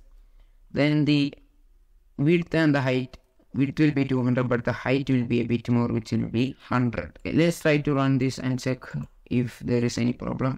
The click to play, showing click to play. And we can just wait for to collide. Wait for the enemies to collide with us. And now there is a problem. Figure out what the problem is. It's in this when we are checking for the collision between the player and the enemy. If the collision happens, we are not incrementing the value of the enemy. That's what the problem is. We want to, whatever the case, even if it's colliding, we need to add it. That is plus enemy. We need to increment it. And when we now just try it out. Now everything is, I think everything will work fine. Let's wait for it to collide. When collision happens, we are going to the home screen itself, which means everything is working fine. Now almost everything related to the game is done. We just need to make some minor changes. One of them will be with the projectiles particles. Now I'm just going to create one projectile, and when it is created, there are many particles that go before the projectile. We only want the particles to go after the projectile. So that's what we are going to be making. And it doesn't require much code, just one line of code. It will be an if statement. So if the velocity of the particle is smaller than the velocity of the projectile only, then only we want the particles to be shown. But what about the negative velocity? If the projectile is going to the left, then we know that the velocity will be negative. So we are going to take the absolute value of this. That is, absolute will be the positive value of that negative number. If, for example, the velocity is minus 5, then its absolute value is 5. So we are going to check it, create if statement based on the absolute value. Because we have already imported the CMath library, we can use it. Now we are going to check an if statement. Then we use the absolute function, and then what we need to check? We need to check the value of this one. That is the value of that is the velocity x of the projectile. So if std absolute, if it is smaller than the velocity of the projectile, which is the velocity x, again the absolute value of the velocity x, because this velocity x can also be negative. Now this is then only with the x direction. Now we want to check for the y direction also. So just create two and signs, and then we are going to do it for the y-axis also. STD absolute of the same thing but for velocity y. So just copy the velocity y of the particle and just paste it in here. Now we have that also, but we need to check for the condition. If it is smaller than the absolute value of the, there's a small problem, it should be STD absolute because we are not using any namespace as STD. And here also STD absolute of velocity y. Velocity y. Now that is done, let's try and check if the projectile has become better. And when we hit, the projectiles are always on the back of the player, whatever direction we are hitting it on. So that means that problem is fixed. And the next thing is the different speed of the enemy generation based on the number of enemies on the screen. I have said it in the demo of the project, so we need to implement that now. Now under the code where we generate the enemy, I'll just check for the number of items in the enemy's vector. So if enemies.size, if size is the function that we use to check the length of the vector, if it is smaller than or equal to 3, that is if there are only 3 or less number of enemies on the screen, then we want to generate the 2 enemies per second. So we just set the enemy generation interval to 0.5 second or 500 millisecond. Now else if, otherwise this will be the medium speed, which will be the default 1000 seconds if the enemy size is between 3 and 7. So enemies dot size is greater than 3 and enemies dot size is smaller than 7. So if it is either 4, 5 or 6, then we'll just set the enemy generation interval to 1 second itself, which is 1000 millisecond. Now otherwise, if there are more enemies, more than 7 enemies on the screen, 7 or more enemies on the screen, then we'll just set it to 1.5 seconds. So in 3 seconds only 2 enemies will be generated. So if enemies dot size is greater than or equal to 7, then I'll just set the variable to 1500 millisecond, which is 1.5 seconds. Now with this we can't see much changes, but we can feel it while playing. Now it's coming a bit faster, and when I'll just wait for so many enemies to come, and now it is getting slower. The enemy generation is getting slower. I'll just remove every enemy off the screen and show.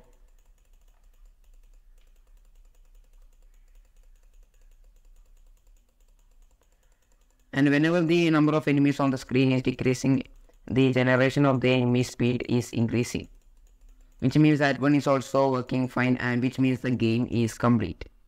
Thank you for watching. I hope you enjoyed it. If you liked it, please like, share and subscribe, and I'll be back with another video soon.